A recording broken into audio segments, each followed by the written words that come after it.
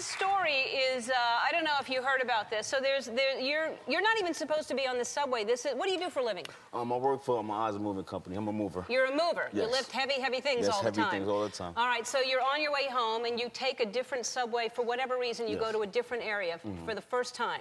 Okay, what it was, I was rushing to go home, had a long day. I usually catch the express, but I caught I usually catch the local, but I want to catch the express. So the express will take me to Hunts Point to catch the local.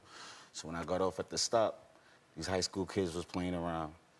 And, you know, they didn't realize what they was doing. I'm nervous, I'm sorry, y'all. They didn't realize what they was doing, so at the time when they was playing, they bumped the lady.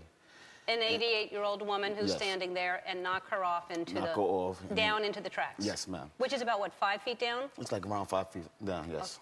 Okay. And so other people were there. You weren't the only one. Yeah, other people was there, like traumatized. I'm like, what is this? We're gonna just stand there and just look at this lady get run over. So I just ran out there in reaction. You just jumped down? Yes. Could you hear the train coming? Well, as I was down there, you know, you can hear it through the tunnel. So you hear it. I'm like, oh my God, hurry up and get up. I'm thinking it's a little kid, but it was an old lady, 88 years old. Yeah. So I put her on the platform, and I told somebody, you know, pull off so I can lift myself back up. They did that. But now wait, isn't there like there's a rail that's actually, if you touch it, you would have been electrocuted? Yes, the third rail. So you had to avoid that. You had to lift her and avoid that. Yes. And then now you're hearing the train. Now I'm hearing the train. So this is the rush I had to put her on the platform so I can make sure I'm safe too, because God forbid if it was coming. Yeah. You know, so we did that. And you got out, and then the train passed 6 seconds later, is that right? Yeah, it's like slow 6 seconds. 6 seconds later, the train comes. Yes. Got that woman out of there. Got that woman out of there.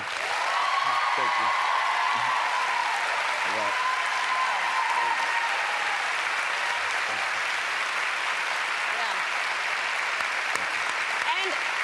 So then you're late getting home, and you told, are you married or is your girlfriend? That's my fiance. Your fiance. You told your fiance, and she didn't believe you. She didn't believe me not at all. Not at all.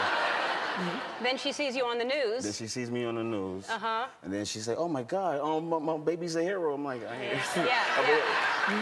tried to tell you that. Yes. Yeah. So there's a picture, I think, of the woman that you saved, I think, in the hospital. There she is.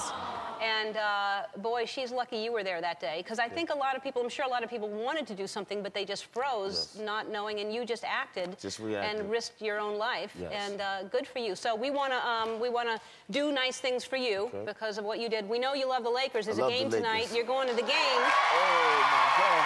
All right. You're welcome. And...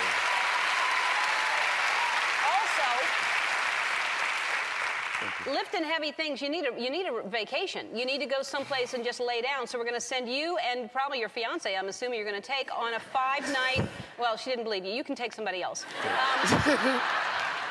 You and a guest on a 5-night stay to the Bahamas. You're going to stay at the Sheraton Nassau Beach Resort. You'll enjoy freshwater pools. And you're going to swim up to a bar. Spectacular white sand beaches. You're going to have so much fun. All right, thank you for being such a good guy. Thanks for doing that. All right, Douglas.